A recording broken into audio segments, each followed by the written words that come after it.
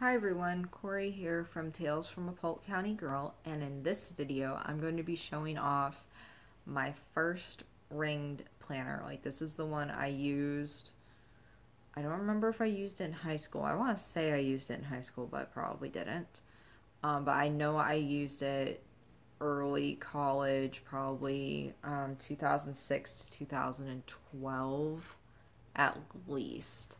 And this wasn't even, I wasn't even its first owner. Like, my mom, this was my mom's ringed planner that she then wanted a new binder and gave this one to me. So this is it. It is a desk size or classic size. It says it's a plan ahead. You can see that. But it's very similar in style to the Franklin Covey, or no, the Daytime or the Verona model, because it's got the pocket right here, and this is what the inside looks like.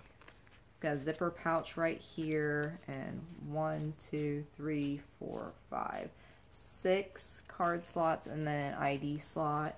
It's got a pocket right here and a pocket right there.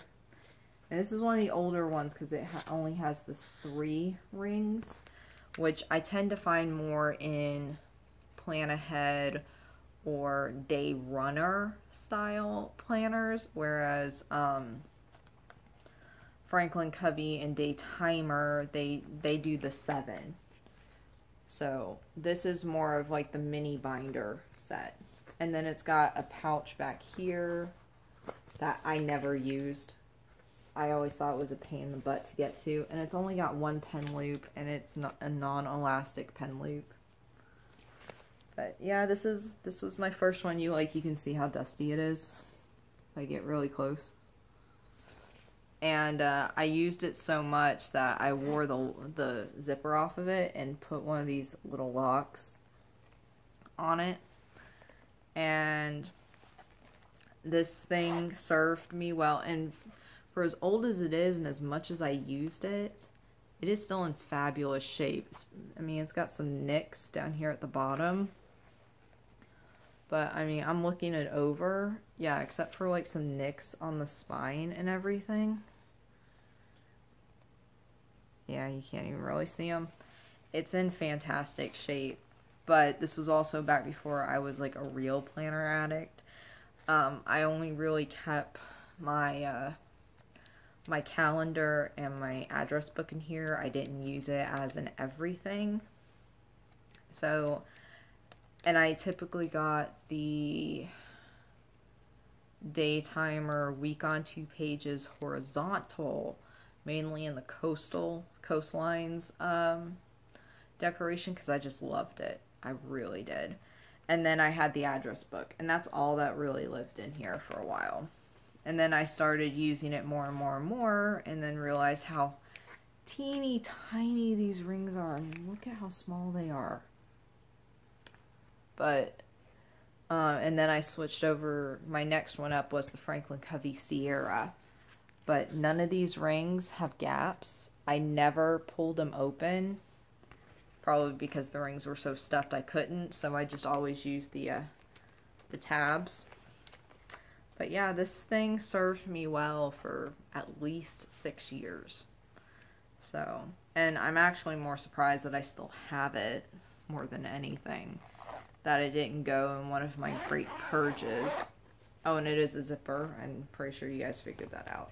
But yeah, this thing was a good little planner, and it sits on the shelf right now. You know, because you never know. You never know.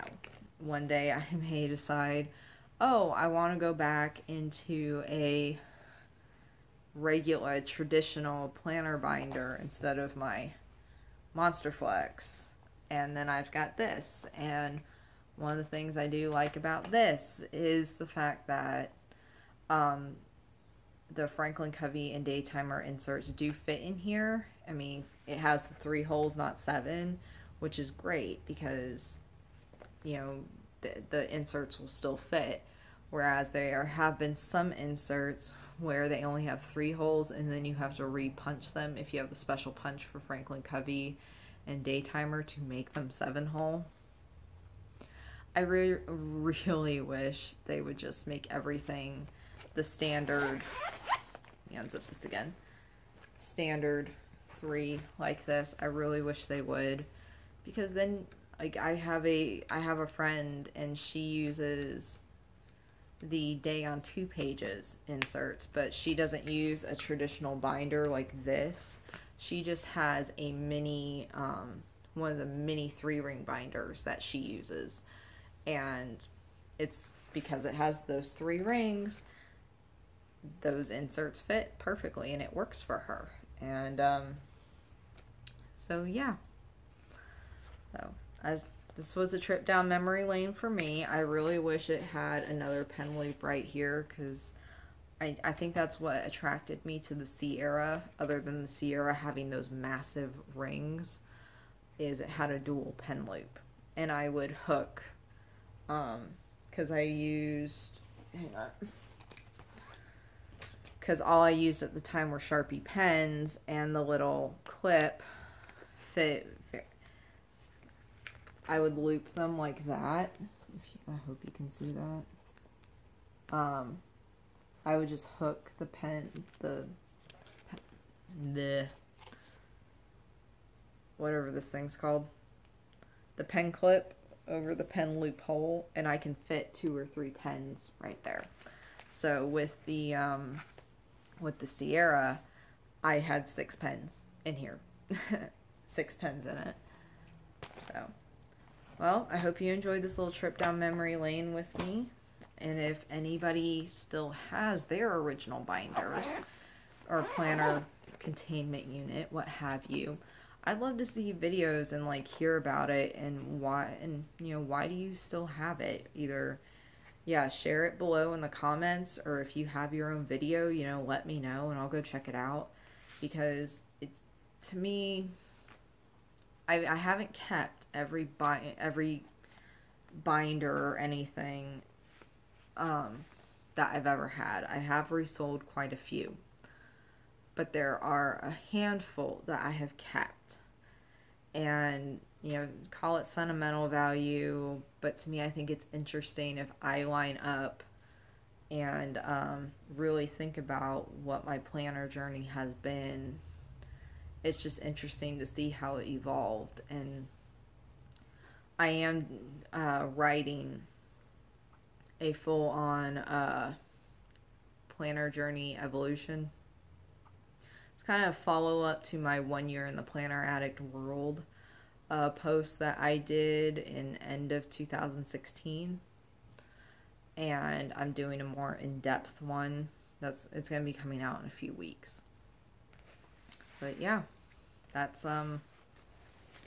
this, and like I said, it's the Verona style with the pocket in the front. Says it's a plan ahead, but I still think it was a Daytimer at one point. So thanks for watching. I'll see everybody next time. Bye.